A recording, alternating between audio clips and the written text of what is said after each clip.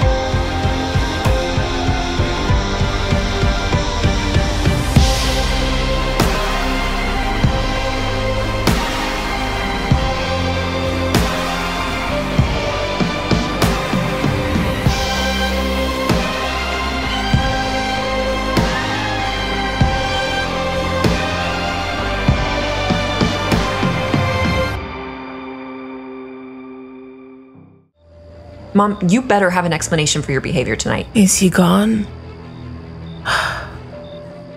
Tell me, what's going on between Ziva and him? Ziva had a crush on him, but he couldn't care less. Mom, he's not interested in her. But why did you behave that way with him? Just because he's a senator's son? Since when do you discriminate against people based on their money? I didn't do anything wrong. I just don't like that man, and I want you and your sister to stay away from him and his family.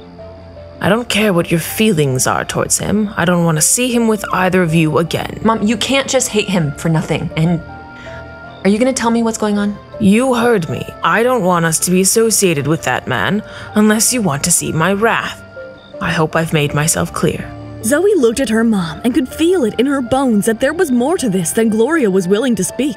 But she didn't want to fight her mom. Zoey, listen, me and your Aunt Shelley are worried about your future. Aunt Shelley has found a perfect match for you. He's a good man with a good education and character. Mom, seriously? How many times do I need to make myself clear? I don't want a man. Right now, I've got more important things to deal with than dating. I need to look after Max. That's what you've been doing for the past so many years. When will you care about your own self? When Max gets better. Oh, really? And when is that gonna happen? You just keep hoping that things are going to work out, but are they? Zoey, take your mom's advice and see the man. Don't waste your good years, please. I'm your mom and I'm worried about your future. I don't want that if suddenly one day Max… Stop it, Mom. I can't believe you. Don't ever say anything negative about my son. I will go on the date if that will make you happy, but not a word about Max. Saying that, Zoey left for the hospital. Why is Luna crying? I don't like her crying. Luna's sad, little Max. You're leaving us. How can I not cry? Luna and Max hugged each other while Zoey watched them with a smile. Max was all ready to leave with his mom when suddenly he stopped. Mommy, I almost forgot. I need to say bye to my favorite Dr. Dexter. Luna, will you please take him to Dr. Dexter? Luna nodded and took Max to Blaine, who was in his office. When Max walked in holding Luna's hand, Blaine was taken by surprise. Max! Hey, buddy. Come in. Dr. Dexter, I've come to say goodbye. Blaine was surprised. Luna understood the look on Blaine's face. There's a new experimental treatment plan being tested, and Max is going to participate in the clinical trials. He's being moved to that hospital. So, you're leaving, huh? Come on, give me a hug. There was a sudden sadness that surrounded Blaine when he hugged Max. Don't be sad, Dr. Dexter. You can come and see me whenever you want. And next month's my birthday. You're invited. I've gotta go now. Mommy's waiting. Of course I'm gonna come. You take care, buddy. See you soon. Max held Luna's hands and walked away as Blaine watched him. The next day, Blaine thought of inquiring about Zoey's relative and went to the help desk. Hey, I want to know if there's a patient here with the last name Fuller. Yes, he was on the 10th floor, but the patient was transferred yesterday. Just then, Zoey walked in. Zoey, Dr. Dexter's been asking about… Zoey, why did you get your relative transferred? This is the best hospital. Is this about money? Are you not using the card that I gave you? No, actually, we transferred to another hospital because there's a specialized doctor who has just joined there recently, so… Great. Let me know if money becomes an issue. Don't worry about it. Matthew has taken care of it. Blaine, I wish I could tell you that Max is your son, our son, but your mother, I can't even imagine her fury if I... Zoey could feel Blaine's eyes on her as she went on to sign some paperwork. She bid her farewell to Blaine and left quickly for her home. Mom, if the man is as good as Aunt Shelley describes him to be, then why doesn't she marry her own daughter off to him? Don't argue with me. The man is good, but he's a little older. But, Zoey, where do you find good men today anyway? Zoey didn't want to argue anymore and agreed to meet the man at a coffee shop. You must be Zoey. Zoey was going through the menu when she heard the voice. She looked up to greet the man, but was taken aback. The man was her mom's age. Yes, and you are Mr. Turner? The man sat in the chair facing Zoey and held Zoey's hands. Your hands are so soft.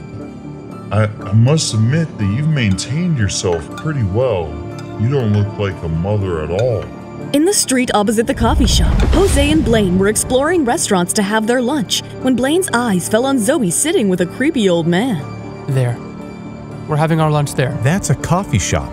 That's not a place to have lunch. Follow me. Blaine walked into the coffee shop and Jose followed. When Zoey's eyes fell on him, he walked towards her with a cunning smile. Zoey? What a coincidence.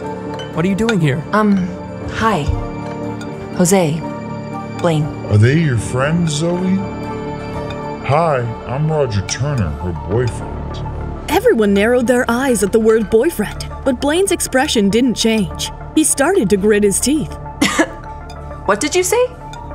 There's some misunderstanding. I've only met Mr. Turner a few minutes back. He's definitely not my boyfriend. Don't be silly, Zoey. I know your situation. I know that you can't wait to get married, and after seeing you, neither can I now. Let's go back home and discuss our wedding dates with our mothers. Wedding? No, there's clearly been a misunderstanding. I don't think... I really like you. Let's go home and talk. Roger got on his feet, but Zoey was still sitting. Roger grabbed Zoey's hand and started to pull her. Let go of my hand. Jose and Blaine were standing and watching the two of them. When Zoey asked Roger to let go of her hand and he didn't, Blaine slapped Roger. What the heck? Who are you? Roger quickly let go of Zoey's hand. Blaine held her hand and started to clean it with tissues. Zoey knew what Blaine was intending to do. What are you doing with my girlfriend's hand? Leave her hands. Dr. Dexter, that was a possessive move. Zoey, tell me, when did you develop such a bad taste in men? I see what's going on here. You're not the lonely woman your aunt described to me. You've your own mail company. I've been lied to. You're not the pure woman I thought. Before Roger could finish, Blaine threw a glass of water on his face. Here, clean your filthy mouth with that water and get lost. How dare you? And you, Zoey, you just sat there and watched them insult your boyfriend like this. Wait till your mother and aunt hear about this. Roger hurriedly left, and Zoey sat there anxiously thinking about what he just said. There's no way her mom could know of this. Zoey got on her feet and ran after Roger. Blaine was surprised to see Zoey's move and followed her to the street. Blaine held her hand and pushed her against a wall. What do you think you're doing?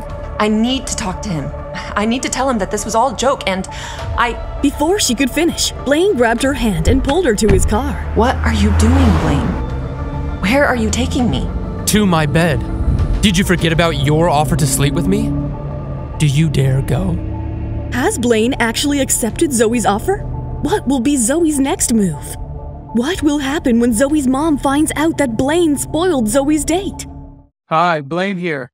Hope you are loving Rekindled Heartache. Keep following us as we release new episodes of Rekindled Heartache Season 1 on YouTube. If you wish to jump the queue and unlock all seasons of the audio series, you can install the Pocketfm app by clicking on the link in the description. To watch the next episode of Season 1, tap here. And to watch the full Season 1, click on the playlist.